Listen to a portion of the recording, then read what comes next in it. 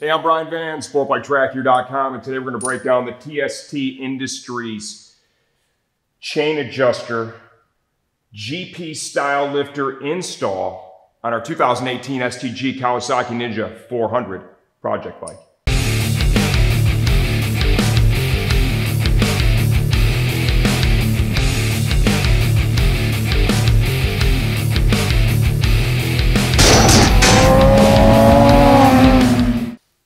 Okay, in this video, I'm going to show you what it takes to install the captive chain adjuster, right? The Kawasaki Ninja 400, just like the R3. And I showed you a different way to do this in another video that's, quite frankly, not as tricky as this. That's why I decided to install these on the bike. The guys at TST, you know, we've communicated a little bit over the last year, right? They're doing a good job down there in Florida. They're really developing some pretty cool stuff, right? Nice presence in the industry. They reached out and asked if I'd install a set of these on the 400 as well as the R3.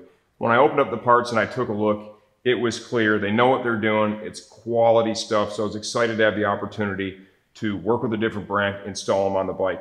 Why would you put them on your motorcycle? Well, let's start there. If you're doing track days or you're racing a Ninja 400 or a Yamaha R3, you probably already know that every time you go to change the rear tire, if you haven't taken any measures to deal with it, these little caps are just going to fall out on both sides. The whole chain adjuster falls out, and it is a giant pain in the ass. It makes changing the rear tire no fun at all. What I did previously, as you can see here, kind of kitty corner from each other, I drilled through here and drilled a very small hole in the swing arm, and I put just a little safety wire in there, and that worked pretty good. That wasn't bad. These no longer fell out. Inside the swing arm itself, you still have a lot of play here with the adjuster, so it would slide back. You're going to throw the axle through. That's kind of a pain in the ass. This kit comes with new end caps that simply have longer shoulders. You see how short that shoulder is? That's why there's nothing to hold it in there. They just literally fall out. They have longer shoulders, and then it bolts to this GP lifter, okay? So you need a GP style rear stand. We're showing you a pit bull rear stand here with GP supports. And then this bracket extends all the way to the swing arm spool boss. It bolts there, it bolts there. You've got your spring that's holding the chain adjuster in place. In this video, I'm going to show you what it takes to install it, and I'm going to show you a rear wheel change after having that in place. And if you've already changed the tire on a Ninja 400, you're going to see it was a whole hell of a lot easier. I did cheat a little bit, and I used my Pitbull Pit Crew tire wedge, which helps to hold the rear wheel up in place, right? When it's on the stand, it's a little harder to change the rear tire because you can't throw your foot underneath it to kind of support it and lift it. On the ground, you don't necessarily have to have that. I will say that Pitbull Pit Crew tire wedge is a really popular selling item for us. We sell a metric shit ton of those. It just makes changing the wheel that much easier. It's important to note, if in fact you go down this road, you need to have sorted out how you're going to lift the bike. Right? You're going to need, you can't use a standard spool type rear stand. You need to have a GP style stand. The Pitbull one works fine. I have a Woodcraft one that we use as well. That would work with these, no problem. So there's a couple of options. Make sure you have that sorted out in advance. What do you need to do to get this project done? You need to be able to first lift the motorcycle at the back. Second, you're going to need to be able to support it from the foot pegs or somewhere else to hold it up once you remove the rear stand, because you can't use the rear stand on the spools when you're doing this service because you need to access this boss right here. So you're going to be removing the spool from the bike and as you install this kit. So it's really important to understand you're going to have to support the motorcycle here. Beyond that, it's realistically just a tire change and a chain adjustment. Other important notes: when adjusting the chain, it's really important that you don't just adjust it when you have it sitting on these foot pegs. Why is that, you ask? Well, the swing arm, the angle of the swing arm is significantly different. When it's hanging from here, it hangs down a little bit more. The shock is going to be pretty much fully extended, maybe even go through the top-off spring. And that makes the distance between the countershaft sprocket and the rear sprocket the shortest possible distance when that swing arm is all the way down, right? When you lift it up with the rear stand, it's going to actually compress the shock just a little bit, And that is the area, that's the state you need to be in when setting the chain slack. Otherwise, it's simply going to be too tight.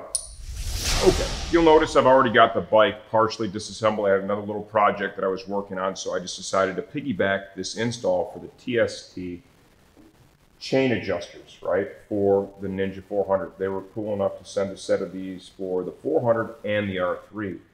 These are going to solve a couple of problems. One of the biggest ones is going to be these OEM chain adjuster caps. They normally just fall off. We already have a video out there for both bikes where I kind of come up with this little safety wire solution to do that. And that really works pretty well. This is just an improvement on that. Another thing it does is it eliminates the spool from the swing arm. So you have less material hanging out, and these can be damaged in the event of a crash too. That's actually fairly common. So it eliminates that problem as well.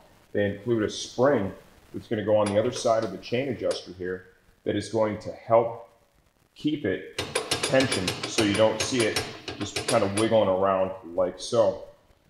I need to pull the rear axle out, and I'll go ahead and for the install, right, I'll show you how to put the tire back on, all that good stuff. What I was actually working on is making this captive to the swing arm. I think that's a project that I'm going to tackle when we get back from Barber. I don't know that I want to dive into that right now because I need to get a 90-degree drill to do that. I used to have one, but my shit-ass brother must have kept it. You gotta love that when somebody snags your tools and you don't get them back. Damn it. I'm also going to need to use the pit bull jack stands to support the bike by the rear sets, because we're going to have to take the spools off to facilitate this install. So that's something that you want to make sure you keep in mind too. You have the ability to do that. Go ahead and get the jam nuts loose for the chain adjusters. Slide the stands up in place here.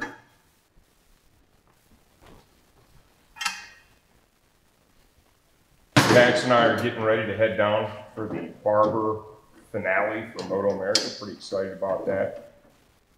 Hopefully watching our team capture a championship with Mr. Bobby Fong, Super Sport. And then we're going to stay and ride on Monday, so I'm getting the bikes ready for both of us. I'll go ahead and lower this down now so the bike will be supported by the pit bull stands. I'm also going to have to change the top supports on my pit bull stand to the GP style.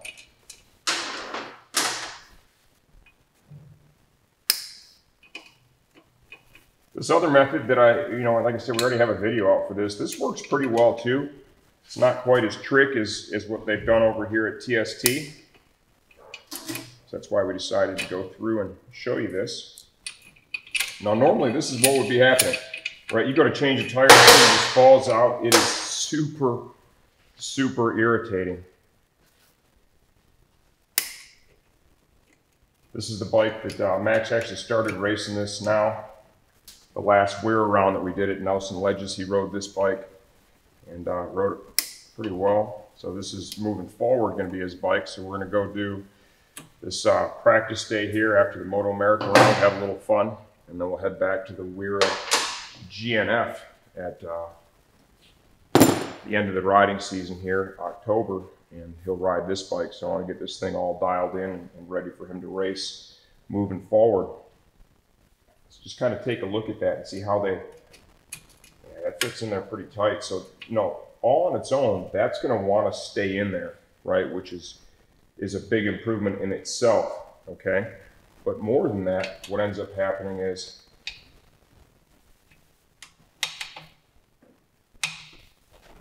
it's held in place by that GP adjuster. I'm sorry, the GP lift. I think the chain adjuster should be saying lifter. Okay, so those are going to bolt up right there.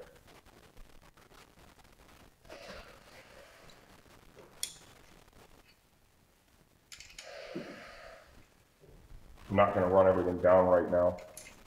I'll give you an idea of ultimately what that's going to look like. Okay, so you want to take chain adjuster, Slide the spring over. Go ahead and get your end cap here. Press the spring a little bit. Washer. The larger of the two. Nuts.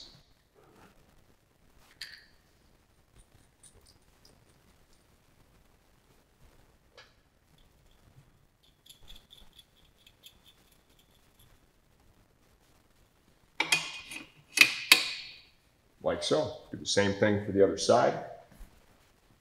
It's a relatively simple install.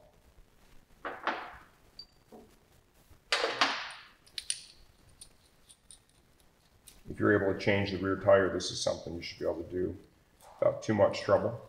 You know, the only real wrench in the works is going to be having to support the motorcycle without the spools. Right? And you can do that with like these pit bull jack stands. You could also do that with just a standard pair of automotive style jack stands.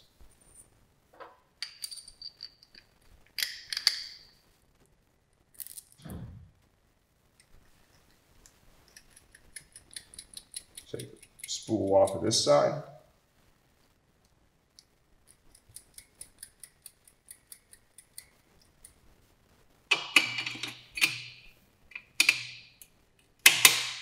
That is pretty snug. Now, one thing that I will stress that I think is going to be pretty important is you're going to want to have the wheel on and the chain tension when you tighten the rear fastener for the lifters. And I'll show you why right now. The hole up front is just a standard round hole. The one in the back, you can see it's oblonged a little bit. Why is that? Well, you know, these motorcycles, the way that they're manufactured, okay, there can be some slight variances and inconsistencies. So that's just there to make sure that you're going to be able to get this installed. When you snug this rear fastener, you torque this rear fastener, you're going to want to make sure that you have these held firmly against the end of the swing arm, okay, and that they aren't hanging out just a little bit, right? So we'll go ahead and get the forward one torqued, Loctited. We'll have the rearward one just kind of in there for now. I'll get the wheel in, get the chain adjusted, and then we'll go ahead and pull those back out, Loctite it, and we'll be good. Okay, let's start with the forwardmost.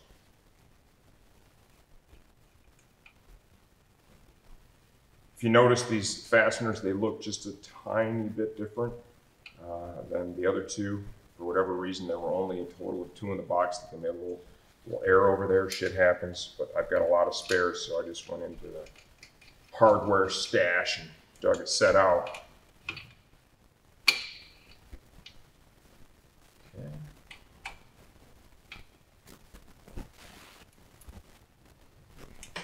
I'm not going to use a torque wrench on this. Just good even torque. The Loctite will be a benefit there too, to make sure that it does not come undone. Repeat the process here on the other side.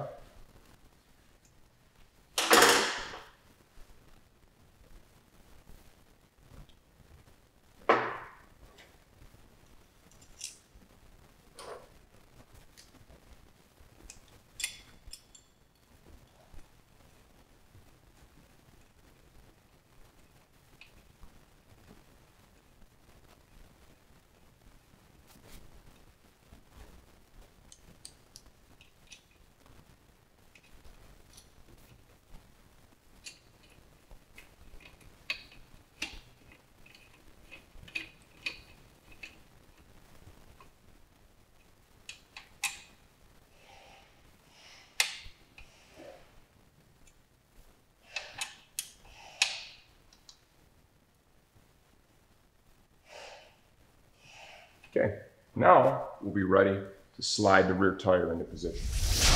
Okay, this is going to look a little different because I have the caliper off. Like I said, I was just doing a little preliminary look here at getting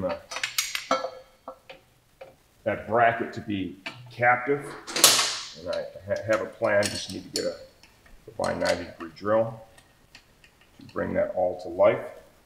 I've also reversed my axle on this bike I'm feeding it in from this side, so that way all the fasteners, right, the sprocket and everything, so when we're doing tire changes, it's all on the other side of the bike. Just makes it just that much more convenient. Less likely that you make a mistake. So this is for sure going to look a little bit different than what you would normally be doing to change a tire.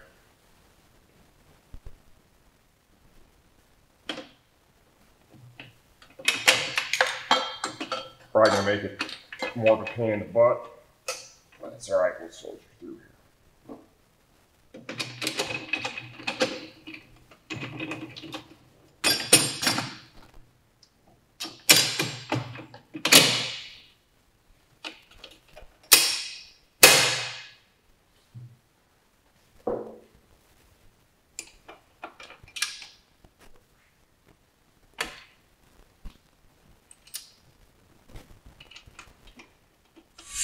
Okay, so as you notice now, we've got the bike lifted up by the GP style lifters. Okay, so I converted my pit bull stand, works great with this particular bike. The height of the tire is nice. This bike's so light it lifts really easy. Okay, very important. You want to make sure you set the chain slack while the motorcycle is sitting on the rear stand. Okay, why is that? Well, your swing arm angle changes. Okay, so as the angle changes, the overall length is going to change. The further down it hangs, the shorter it's going to be. So if you set your chain slack down there and then all of a sudden put it up on your stand, you're going to notice, well, it's really tight, man, and that's not going to work out great. So make sure that you set the chain when it's sitting up on the stand. What I did is I basically just torqued everything down a bit and I wedged the rear axle against the adjuster blocks because I wanted to make sure I had these end caps held firmly against the end of the swing arm. You can see I don't have any gaps on either side, okay? What I did is I put something in between the sprocket and the chain, hit it a little bit while the axle was loose, then I torqued it down, the jam nuts, then pulled that all the way against the swing arm nice and flush. These rear fasteners were a little to the loose side when I did that. Torqued the axle a little bit, and then from there, I removed these fasteners and installed some thread locker on them and then put final torque. It's very important that you do that when these are flush against the back of the swing arm, okay? I set the chain slack and the rear axle alignment using a combination of things, right? I do like to take a little bit of a measurement. I'm using that. Motion Pro slack setter. Motion Pro chain alignment tool. I love to put this on the rear sprocket and you get a good, that's why I had the glasses on, get a good sight line on how the rear axle is aligned. I do utilize the marks on the swing arm. I'm going to tell you right now on this Ninja 400, they are not super accurate. There's all kinds of play in these adjusters. You need to know that getting into it. So you want to use a combination of the tools that I showed you and a little patience to really get that dialed in. Once you have everything set, I've got my chain tension where I want it. I've got the axle alignment where I want it. I do still need to torque this, but I'm going to leave that untorqued because I do want to pull the rear tire after we have everything done here to show you all the difference that having these in there makes. Now, I'm going to torque down the jam nuts for the chain adjusters because we're all good there. We're set. This requires a 12 and a 14 mil wrench. You want to make sure you have these good and tight. Do that on both sides.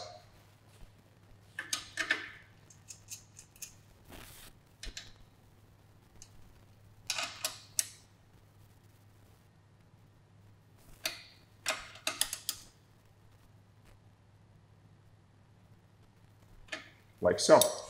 Okay, let's go ahead and let's see how it works now. I am going to cheat a little here and use my Pitbull Pit Crew tire wedge. Crank that bad boy up just so it's going to touch that right about there.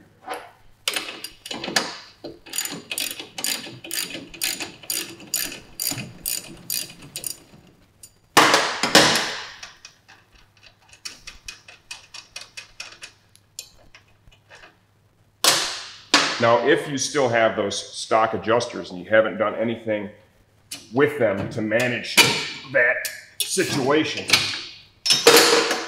know, you already know what this turns into, and it happens real quick. Those adjusters literally just fall right out. So you can see now the springs are keeping these in place, right? Which is pretty bitchin', okay? See that? So you have that working in your favor now. And these caps cannot fall off. Go ahead and roll the wheel back into position. I said, when I started this video, you know, I got another little side project that I'm gonna start probably when we get back from Barber. I'm gonna make that rear caliper mount captive against the swing arm. And I think that is going to really seal the deal in terms of making this tire change a little smoother than it is right now. And we don't need it epic, but I would like it to be a little bit better than it is.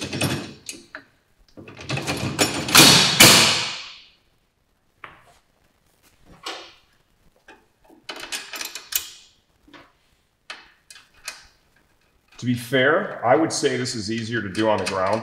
Some people may agree, some people may disagree.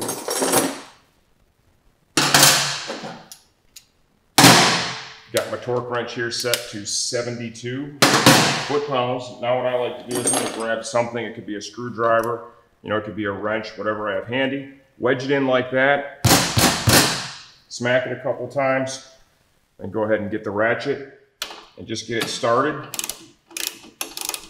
We will need the backup wrench on the other side, ultimately to hold the axle. Take that out once you've got enough tension on it, like so.